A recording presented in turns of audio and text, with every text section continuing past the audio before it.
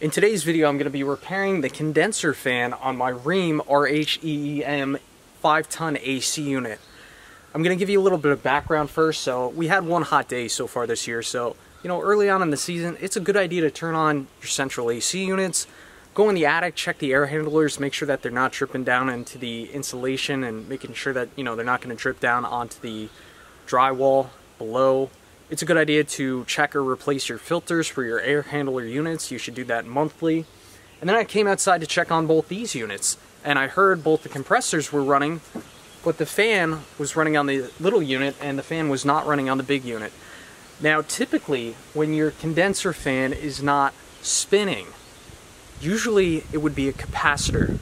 This unit is a little bit different. So when I realized that the condenser fan was not operating, the first thing I did, I went to the breaker box right here and I shut off power. Also, you got to be careful when you start going inside these things, especially the capacitors, because the capacitors are designed to hold charges. Normally on modern units, that charge will dissipate as soon as you shut off the power, but on some units, the charge will remain in that capacitor and it could potentially give you a pretty nasty shock, so just be careful. So I shut off the power and then I started snooping around in here. I was expecting to see some obvious signs of failure to the capacitor. Normally when these capacitors fail, you'll see some oil start to leak out. They'll start to expand either on the sides or on the bottoms. And I didn't notice any expansion. Also, what struck me as interesting, this capacitor only has 2 inlets into it. So one obviously supplies the charge to the capacitor, and the other one actually goes straight to the compressor motor. So this capacitor has nothing to do with the fan. So, also while I was in here, I just made sure that there weren't any chewed up wires or anything like that, because that's also really common. In the wintertime, these little critters are looking to find a nice dry place to survive the winter, so they'll build nests in here, they'll nibble on the wires, which there was a nest in here, there was some nibbling on the wires, but nothing that was really causing my issue. So the next thing I did after realizing that it was not related to the capacitor is I turned this breaker back on, understanding that I need to be careful now because this is live. And then I also went in the house and I turned the thermostat down, so the thermostat was then calling for this unit to turn on. There's 2 signal wires that feed into this unit that will signal it to come on, so when you turn down the thermostat and it goes below that set point, it sends an electrical current through those 2 signal wires for this unit to turn on. So I started probing around with my voltage tester, and I found out that I had 230 coming in and that the signal wires were signaling for the unit to come on.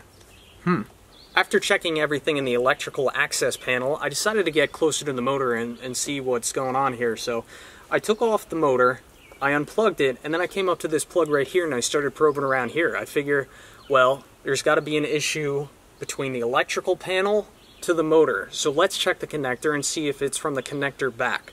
So with this connector, there are 5 wires that are connected from this connector to the motor.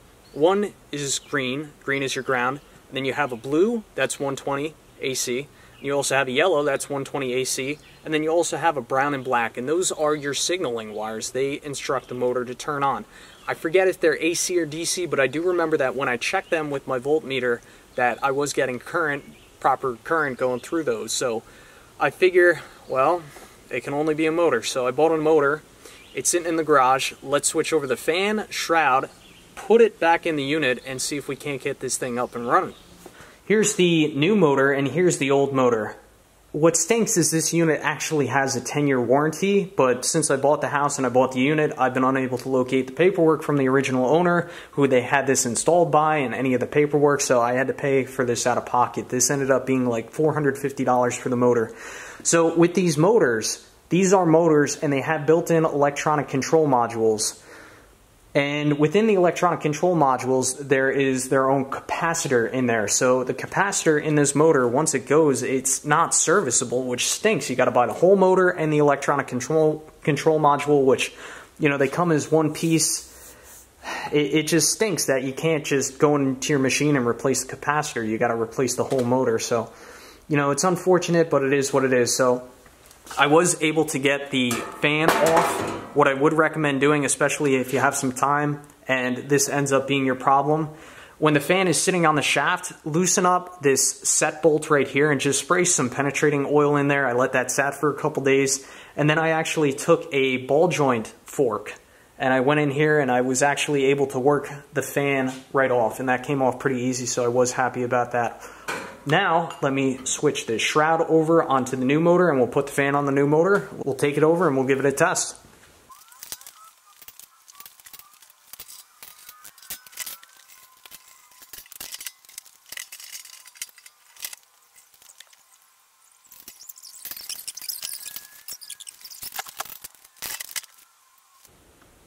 So here's a quick tip before you take this thing apart or anything else you want to take apart and you're not 100% sure how it goes back together. Before I disassembled this, I took some pictures of the unit, and one question I had in mind, which hopefully you can see that on my phone, was how high does the fan sit on the motor output shaft?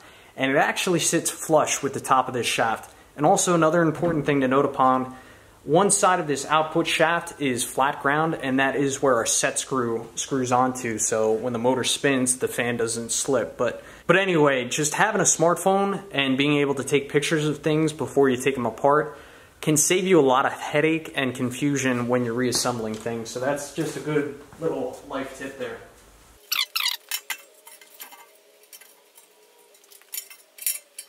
Alright, let's go throw this thing back on the unit and see if we can get her working again.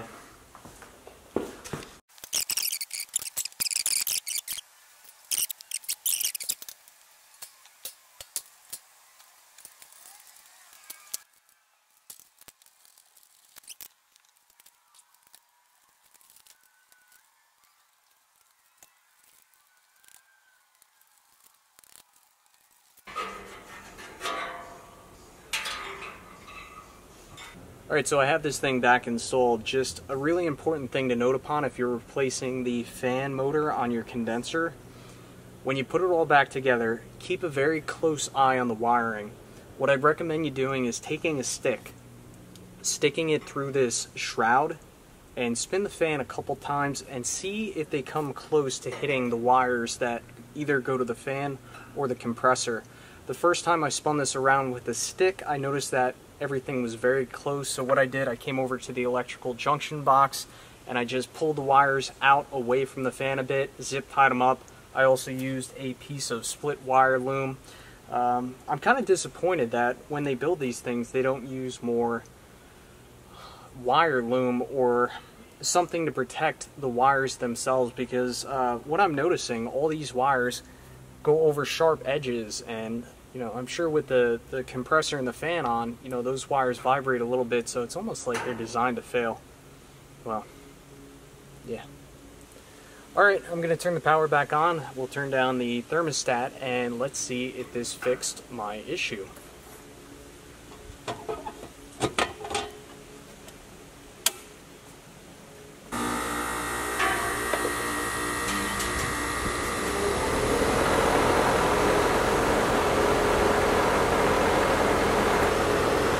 And I would call this a successful repair. The motor's running, it's quiet, it seems balanced, no weird noises or vibrations. The wires are not coming in contact with the fan blades, and also I can hear the compressor running right now, so we should be good to go for the summer. Anyway, thanks for watching, and I'll catch you on the next one.